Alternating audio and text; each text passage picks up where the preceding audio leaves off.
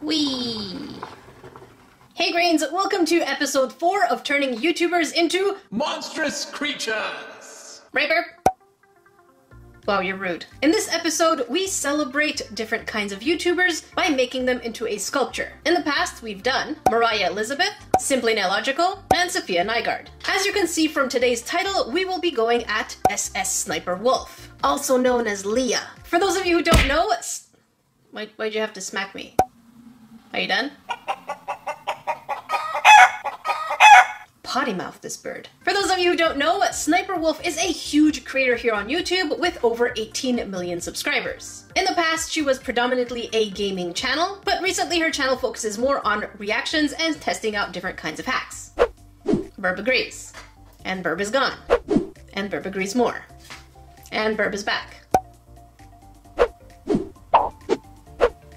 Oh! That's a hit! And it's a hit and run. What has my life become now, being smacked by burbs? One of the many things I love about Sniperwolf is that she reminds me a lot of my sister Sika, who, as many of you Grains might know, is a wild card on my channel. She loves to defy me. And much like my sister, Sniperwolf's sass level is quite up there. And sometimes her sense of humor is so dry that you can definitely miss out on the jokes. So you have to just know that there's a joke. Do you Grains remember the tea bag at the beginning of the video? Yeah, I'm aware there's drama. But in the wise words of Sniperwolf, YouTubers that you see online are extremely different in real life than they are online. I'll see somebody online and then I'll meet them in real life and they're absolutely nothing like they are in videos. So with that part said, I'll leave it at that. And so now the big question is, what creature base will Sniperwolf be? Because she likes to laugh and have this kind of dry humor, should her base be a hyena? No. She absolutely loves her dogs. Should her base be a Pomeranian? No. So Jackie, what will Sniperwolf's base be? I'm glad you asked. For this creature, we're going to go pretty much with the name that she chose. Her username is Sniperwolf. And so the monster for this sculpture will start with a wolf. And she does call her subscribers part of the wolf pack. And subscribe to the wolf pack! And make sure you subscribe to the wolf pack! Oh, I love you guys so much. Not to mention, when it comes to her own merch, she has a lot of different vibes with wolf, kind of the same theme. So I think it would be kind of wrong not to add that as our main focus. If you have a problem with that, you come over here and you fight me. Come on. Don't fight me, I'm scared. By the way, for those of you new to this channel, don't forget to subscribe, otherwise I will wave a sharp pointy thing at you. Don't make me do it. I also wanted to say a huge thank you because of all of you Grains going and spamming previous YouTubers that I made them into sculptures and let them know what I did. Every single YouTuber has so far seen their videos. And so because of that, please, I would love for you Grains to go to Sniperwolf's latest video after watching this one and letting her know Nerdy Crafter turned you into a monster. It would mean the world to me. I'm very aware that you Grains also asked for Markiplier and Delightful in addition to Sniperwolf, but if you have more recommendations, leave them in the comment section below. And now to start our sculpture, the first thing we're going to do, as always, is prepare our base. And usually I like to start by painting the base depending on the color that I think the theme will be. And I figured brown for an earthy tone. And then I took my sharp pointy thing and made some scratches and scruffs right on there, added my liquid Sculpey, and prepared the surface for grass. One of the longest parts about making any type of sculpture is making the grass texture, which requires a very thin needle and then the swirly swirlies of the texture. In case you're wondering, this is called polymer clay. Think of it as Play-Doh, but once we bake it, it's permanent.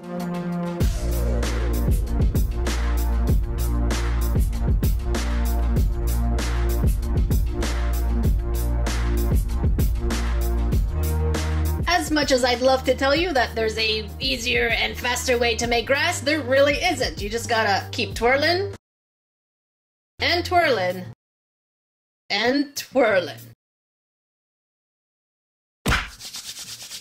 Time for my favorite part, character design.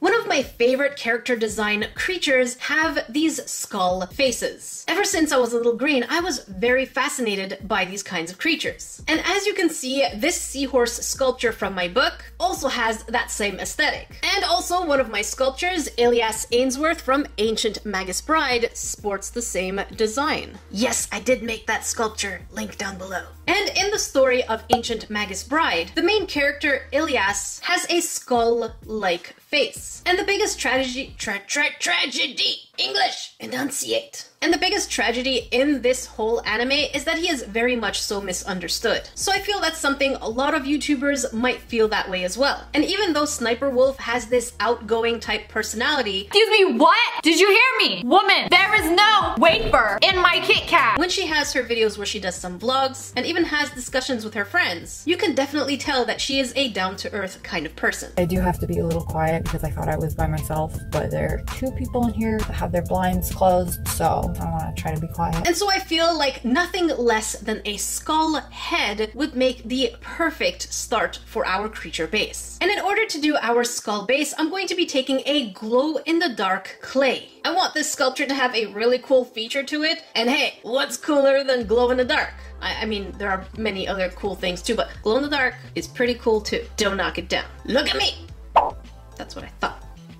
In order to make the skull, it's pretty simple. We're going to make a chubby carrot, shape the front so that it's slightly slanted downwards, and make sure that you put your finger right in the middle, right on top. That's going to create our little indent right on top of the head. Now pinch the sides with your fingers. Take a tool, could be your pointy thing or anything flat like a popsicle stick, and push the bottom part of the mouth a little more in. We're at a point now where we absolutely need to make the eyes because we can't go any further and start building out the cheeks, well, the cheekbones and all that stuff. So I took my half dome cabochons, and I've really recently started to fall in love with this berry color. Although technically I should be using red because Sniperwolf, and when I think sniper, I think the red dot. But let's pretend. Actually, you know what?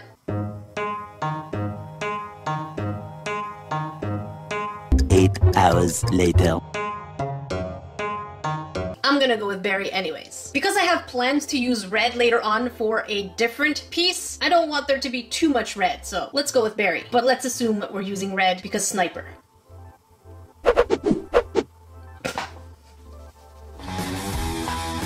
And so for the eyes, I still want to keep it a very fantasy but dark type creature. So I'm just painting the whole thing in that berry color, which has a nice sheen to it.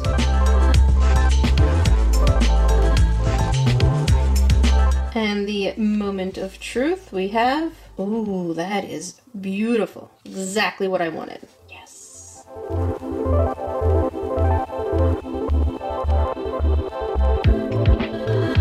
I want to be clear, when I'm saying it's pretty simple, what I actually mean is take your time. I am a very slow sculptor, so even a skull like this won't even take me 10 minutes. It will actually take me between an hour to 2 hours to put it together. So seriously, take your time. You can make really gorgeous pieces if you just slow down a bit. This part is a little too thin, so we're going to bulk it up by adding a little bit of clay.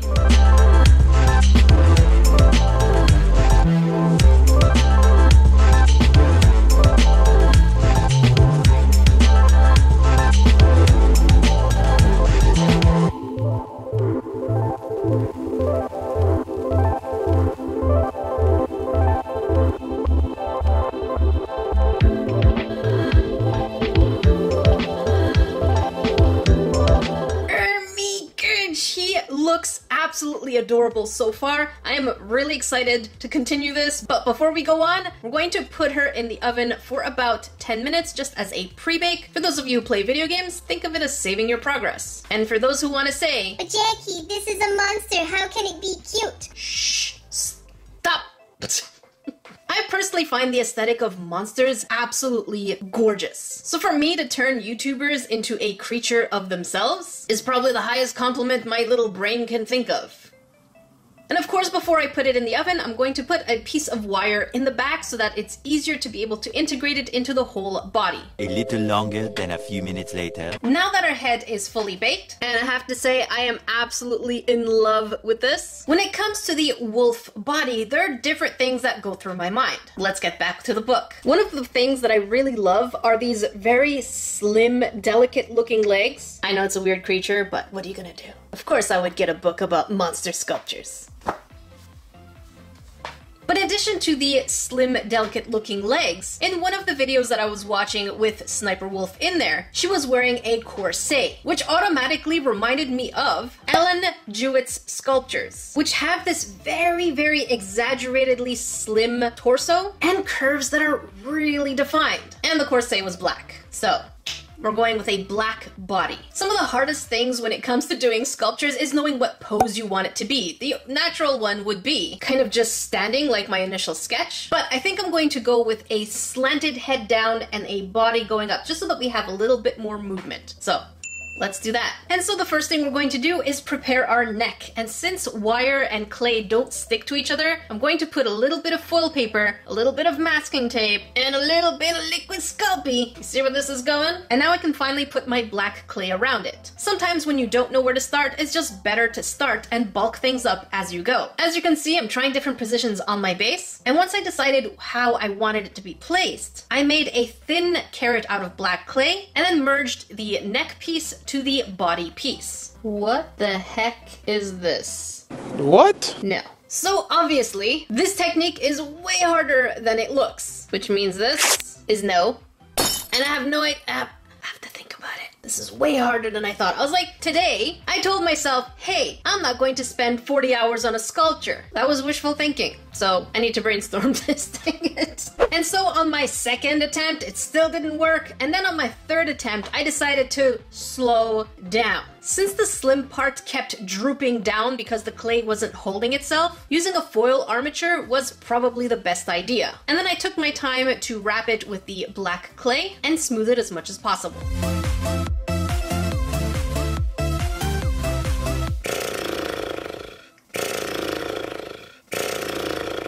This is probably the hardest piece I've ever had to put together. I really think the simplicity of the look makes it feel like it's simple, but it's not. And just looking at it, sitting there, half made. English, cooperate today. I don't need this right now. I think I'm going to just have to keep pushing forward and see what it looks like with the wired legs. If it really doesn't look like anything that I wanted with my sketch, I might actually have to scrap the entire day's worth of work and start over. But let's hope that doesn't get to that. So once the wires are into the legs and the thighs, it starts looking less sad, because I was pretty sad looking at him like, I need to start over, but it's starting to look pretty decent if I say so myself. I'm still not fully happy with the body shape, but I feel like I can modify this better once it's baked. I don't know why, I'm not sure if I can, but we have no choice but to try, because at this point I am this close to giving up on this particular piece. Keeping with the theme of dainty and small, I put the paws in the same way that Phoenix Chris Studios does, which is just kind of tiny mittens. And now that she's placed on the actual base and I put aluminum foil underneath the belly to make sure that she doesn't crumple down and that the joints don't go all wonky all over the place. I don't know what this is, but it's something now. I also put a piece of aluminum under one of the paws because I have intentions of putting something under there. I didn't think I would need to bake it so soon, but we have no choice at this point. Is it going to break? I don't know. Is she gonna fall apart? I said I don't know. So the only thing we have to do is put our hands together and pray to the baking gods.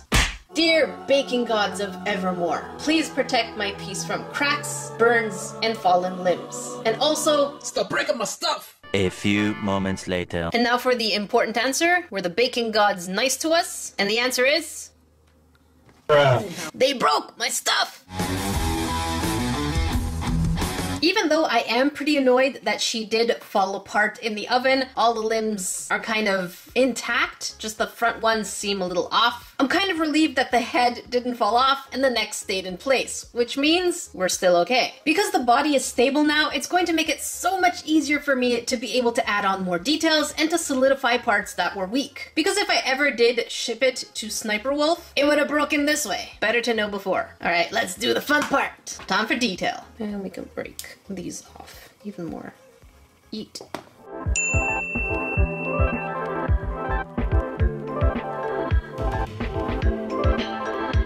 And so as I'm putting the fur behind the head, I want it to be kind of flowy and eerie at the same time. Remember, this sculpture, we're not going for cutesy, but we're rather going for a medieval because of the corset look. Hi, Bird. Bird wants to say hi. Are you done, Bird? Because I have things to say too. The next part that needed fur was definitely the front part, and then in the back, I wanted there to be a mixture of fur as well as spines. And when it comes to the spine, I really wanted it to symbolize the part of her life and the part of her YouTube career where she kept on persevering regardless of what other people may have said. All right, Bird, this is it. I need to do things now.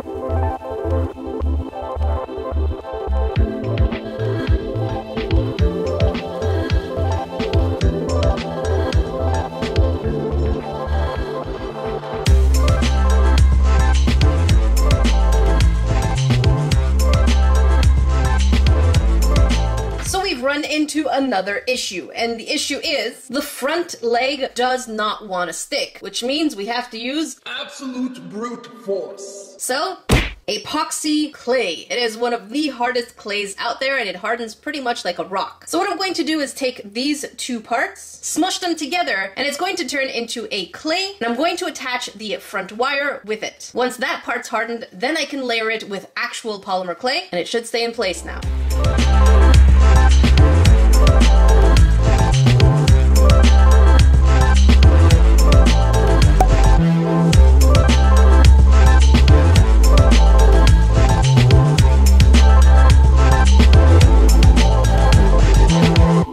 So I'm going to save my progress and hope that putting all these aluminum foils around it should hopefully not break anything. The fur isn't touching anything, so yeah, fingers crossed. I know we should be praying to the baking goods, but they forsake us last time. A few moments later. I am super relieved. Not only did the baking gods not betray us this time, but the epoxy clay is so solid that I can hold it just from that one limb, and it's holding on really well. The tail is looking good. All right, so now what I'm going to do is start bulking it up where it feels like it could use a little bit of mass to make it look even more epic.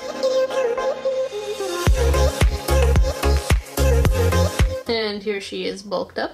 Alright, while my progress is saving for the fourth time, I want to talk about Sniperwolf's love for her pups. She has 3 dogs, at least the ones I'm pretty sure I know about: Kaz, Lumpy, and Ash. And similar to me, she does have a specific breed that she really likes, which in her case are Pomeranians. She obviously treats her dogs really well and really babies them. Yeah, but you know me.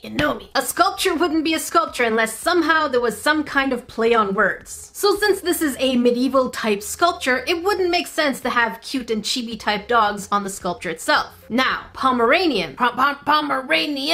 Wow! By the way, if you were wondering what my favorite breed of cat is, it's Burmese, and it's both Splinter and Ramses, and I love them so much. So the play on word that I'm going to be doing is Pomeranian. And since they're called Poms for short, in French, the word pomme means apple. So I'm going to be adding 3 apples in this environment, which would technically make sense since, you know, it's a sculpture that has a more serious vibe to it. So having 3 fallen apples in the environment doesn't necessarily mean that it's out of place. But for those of us who know, we know exactly what they represent. 3 poms. Pom.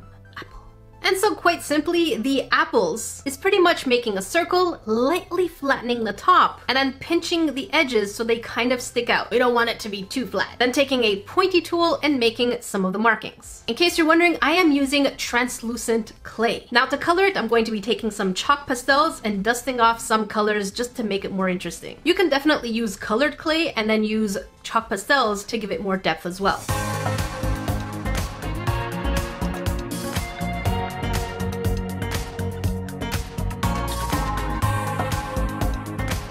here's a nifty trick that I learned on my own, is that if you want to make small flexible parts like the stem, go ahead and use eraser clay, which behaves like clay. You bake it, but it's flexible so it won't break. Now that our apples are done, I'm just gonna, hang on, just wait, I'm gonna put it over there gently. Hang on, don't fall. Don't fall! Oh my gosh, now. Okay, we're good and we're safe. The next thing I want to make for this environment is a snake. There are 3 big reasons that I wanted to include a snake in this environment, which is going to be pretty much under one of the paws of the wolf. So the first thing is her accomplishment of being on Fear Factor. So Sniper Wolf and her friend were on Fear Factor and they had to escape some kind of cage in the water with snakes going a little bit of everywhere. And I always find it really fun when mainstream media and YouTubers kind of mix together. The second symbol for this snake, in her Draw My Life, she had mentioned that one of her favorite games when she first started gaming was Metal Gear Solid. And one of the characters' name is, you guessed it, Snake. And the third symbol for the snake, yes, I am aware, again, that there are rumors and there was a lot of drama, but the fact that Sniper Wolf was able to overcome these, and again, there wasn't any substantial proof to a lot of different things, I don't want to get into it. In the same way that the spines on the back are the coming back, the crushing of the snake could also symbolize pretty much stomping on potential rumors or things that people may have tried to gain from those rumors. Again, I'm not taking sides. It's kind of like the drama I had with Sarahbeautycorner, but let's not talk about that. In order to make the snake, I actually followed a tutorial by Everson Art, which I'll leave in the description box below.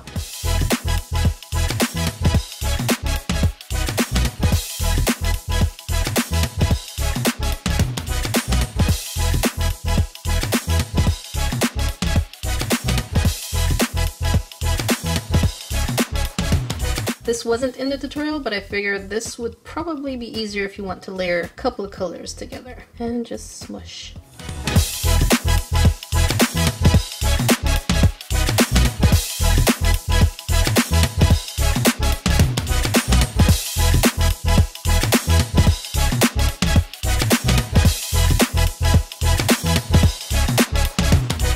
Here she is so far. I absolutely love this pose. I know some of you might be thinking that, you know, the legs feel incomplete, but this is the look I wanted. I wanted an eerie, fragile, but very eerie look. And just, I know, Bert, everyone sees you, everyone acknowledges you. Can I talk? That wasn't very nice. And he leaves. Proud of yourself? You proud? Don't you dare do a hit. Oh, what? And he smacked the side of my head. Let's see that again. He totally did. Happy? You're such a weirdo, bird. One of the other things I forgot to mention about the apples, not only are they pom for Pomeranian, French pun for my French grains, but also the color I gave them is for Fuji apples. The reason I went for Fuji apples is because she is a fan of video games and manga/anime. Burp. Everybody saw that you smacked my head. Everyone just saw it. That is my life now. And she also visited Japan, and as I could see from her vlogs, she really enjoyed Japan. So that's also to commemorate her trip to Japan and her love of things Japanese and Japanese culture. Right, Burp? He agrees. So now we're going to put our hands together and pray to the baking gods because this is our last bake. Burp, I'm praying. Dear baking gods of Evermore, please protect my piece from cracks, burns, and fallen limbs. And also, stop breaking my stuff! Later.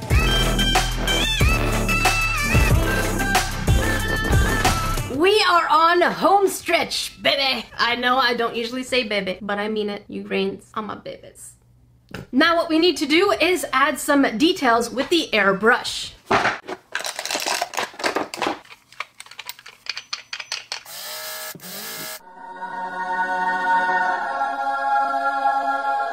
Absolutely love airbrushing. It does bring a piece from level 5 to a level 10. And I feel like it gives this organic kind of feel to it as opposed to just painting with an actual brush. This airbrush from Solar Color Dust is definitely one of my new favorites.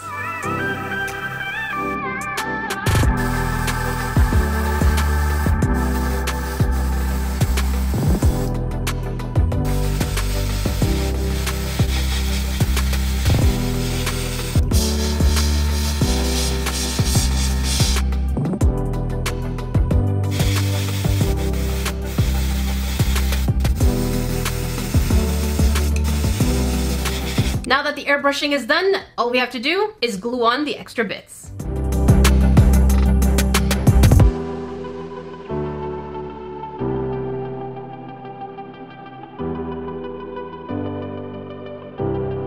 And here is Sniperwolf's monster form. I don't know why I stuttered. English, we're almost there.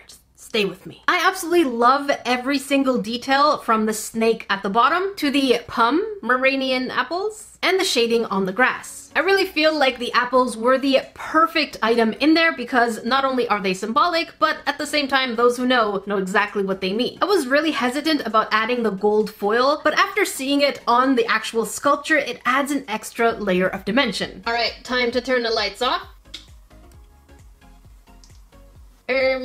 Good. That is absolutely amazing. I love the fact that it's really glowy. In case you're wondering why I went with the red on the back as the second theme, that's namely because of the thumbnail color that she uses, as she's pretty known for, which is the red background behind her picture. So since it's used as an accent color in her thumbnails, why not use it for her creature self, right? Looking at the before and after painting, it is a huge difference. Trust me, the devil's in the details. You can see that it looked pretty plain and almost blah at the first. Wow, English? I told you to cooperate! At the beginning is what I was trying to say. And with all the details, it's like... not bad, Jackie. Not bad. Let me know in the comment section below which other YouTubers are you interested in me recreating as a Monstrous creature!